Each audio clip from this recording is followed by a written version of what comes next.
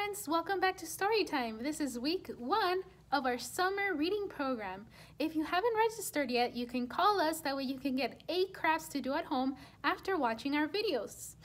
To start off our Storytime, let's sing our hello song. We're going to say, hello, friends, it's time to say hello. Sing along with me, okay? Hello, friends, hello, friends, hello, friends, it's time to say hello. Hi, everybody. So, for week 1 of our summer reading program, we're going to be learning a new nursery rhyme. Each week, we'll do a new one. That way, we can learn 8 by the end of the summer. So, to help us out with our nursery rhyme of the week, we have a special guest called Puss in Boots. He's at the front of all your summer reading program bags, and he's here to help us learn Old King Cole. If you got your registration bag already, you have a list of all our nursery rhymes. So you can say this one with me or practice it later, or just listen to it because it's really fun and kind of tricky to say. So let's sing Old King Cole. Old King Cole was a merry old soul, and a merry old soul was he. He called for his pipe, and he called for his bowl, and he called for his fiddlers 3. Every fiddler had a fiddle, and a very fine fiddler had he. Oh, there's none so rare as can compare with King Cole and his fiddlers 3. That was Old King Cole. So we're going to say bye-bye to Puss in Boots, and we'll see him next week to learn our nursery rhyme of the week. So now that we practiced Old King Cole, we're going to read a book together called The King of Too Many Things. This king has too many things. Once upon a time, in a small kingdom with an even smaller king. This is his kingdom. Jasper had a good thing going. It was fun being the king. Every morning he ruled from his throne of pillows, and each afternoon he spent a few hours reading, coloring, and having a snack with Greg. This is Greg, his dog. It was nice. But one morning, Jasper woke up wanting more. His books seemed boring, his crayons were dull, even his favorite gold crayon. You know what we need? He said to the wizard. A dragon. A dragon? Asked the wizard. Sure, said Jasper. Dragons are exciting. Everything's better with dragons. I'm not so certain, said the wizard. But Jasper was the king. And poof! We have a dragon. A big pink dragon. One exciting dragon. The dragon dazzled. He did loop-de-loops in the throne room. He shot through the window and into the sky. But as Jasper watched, a rose bush down in the courtyard burst into flames. Suddenly, there were tiny fires everywhere because dragons breathe fire. Yikes! Jasper shouted, dashing outside. This is not what I meant by exciting. Do something, turn him off. Sorry, said the wizard. I don't know how to turn off a dragon. Jasper stared at the flames. Then he snapped his fingers and he said, I know, robots. Robots? Asked the wizard. Robots will stomp out the fire, said Jasper. Robots will save the day. Robots will be terrific. I'm not so certain, said the wizard. But Jasper was the king, so poof. And we got 2 terrific robots. The robots did put out the fires. They also trudged and trampled everything in sight. Small children ran away in fear. These robots are a problem, cried Jasper. Try something else. Like what? Asked the wizard. Superheroes, said Jasper. Superheroes? Asked the wizard. Jasper nodded. Superheroes can fix anything. They're super. I'm not so certain, said the wizard, but Jasper was the king, so poof! Superheroes. three superheroes. Catch that dragon, said Jasper. Stop those robots. The superheroes tied up the robots. They put the dragon on a handy leash. They even took Jasper for a piggyback ride. But when the kids of the kingdom saw Jasper flying, they wanted a ride too. Soon, boys and girls were shouting all over the town. They wailed from the trees and porches. They refused to eat their dinners. Me, pick me. The wizard developed a headache. This is not super anymore, said Jasper. Now, what? Don't look at me, replied the wizard. You're the king. I know. Kittens. Kittens? Asked the wizard. Everyone loves kittens, said Jasper. Kittens will stop the wailing. We need kittens. Couldn't we just put everyone in a timeout? Asked the wizard. Jasper shook his head. Kittens, he insisted. Kittens are cute. The wizard could hardly argue with that. Anyway, Jasper was the king, so poof, we got some kittens everywhere. Meow. One by one, the kids stopped wailing because it's true. Everyone loves kittens. But Jasper still had a problem, or four. The kittens teased the dragon who spit sparks.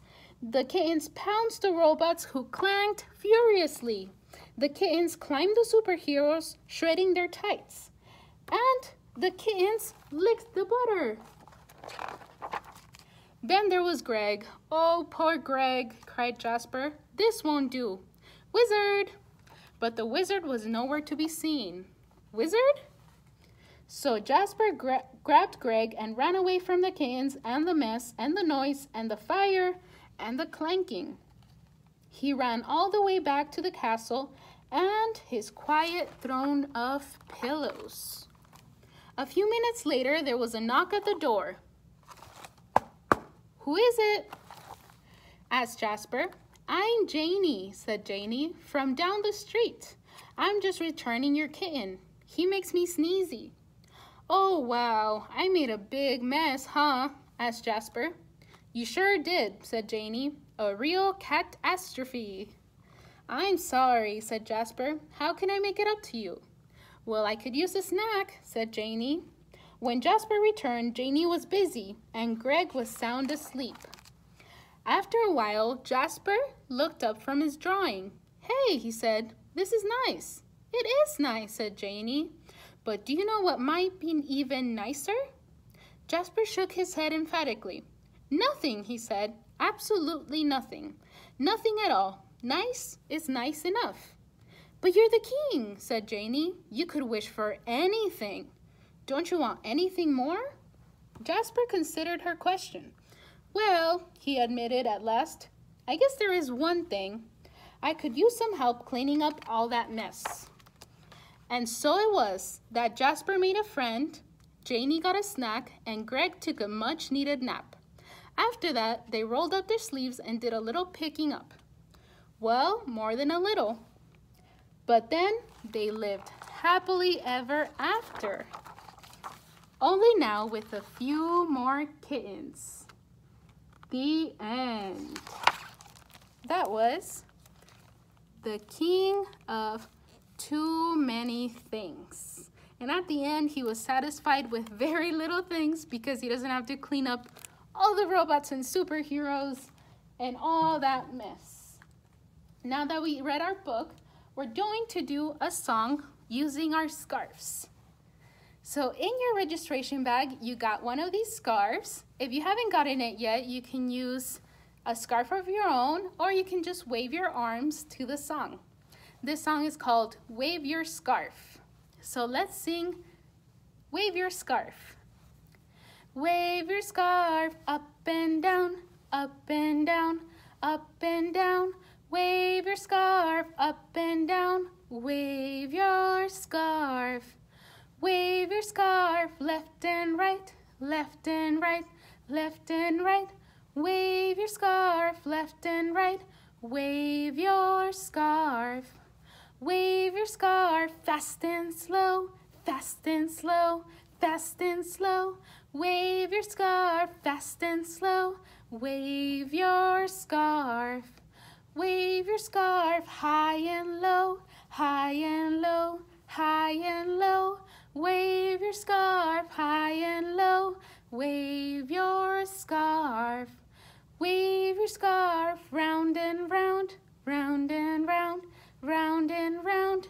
Wave your scarf round and round. Wave your scarf. Wave your scarf, wave goodbye, wave goodbye, wave goodbye. Wave your scarf, wave goodbye, wave goodbye. Bye-bye, scarf. So this is a song that you can sing during the week. You can also play peekaboo. You can throw your scarf in the air and let it flow down to the floor. You can play with your scarf however you want. And every week we're going to be doing a new song that we can learn to play with our scarves. And now that we did our scarf song, we're going to sing our last song called The Grand Old Duke of York. He had 10,000 men, and he's marching them up a hill and then marching them back down again. So let's sing The Grand Old Duke of York. Oh, the grand old Duke of York, he had 10,000 men. He marched them up to the top of the hill and he marched them down again. And when they were up, they were up. And when they were down, they were down. And when they were only halfway up, they were neither up or down. Oh, the grand old Duke of York, he had 10,000 men. He marched them up to the top of the hill and he marched them down again. And when they were up, they were up. And when they were down, they were down. And when they were only halfway up, they were neither up or down. That was the grand old Duke of York. And before we leave, I'm going to show you the craft of the week. So this week we're making our very own crown. So you can be the king of too many things or the old King Cole. So you're going to make your crown. You can send us pictures on our Facebook. That way we can see your crowns. And you can play king or queen. So after you make your crown, make sure that you practice your nursery rhyme of the week, which is Old King Cole. And then come back next week so we can learn a new one. So before we leave, let's sing our goodbye song. We're going to say goodbye, friends. It's time to say goodbye. Goodbye, friends.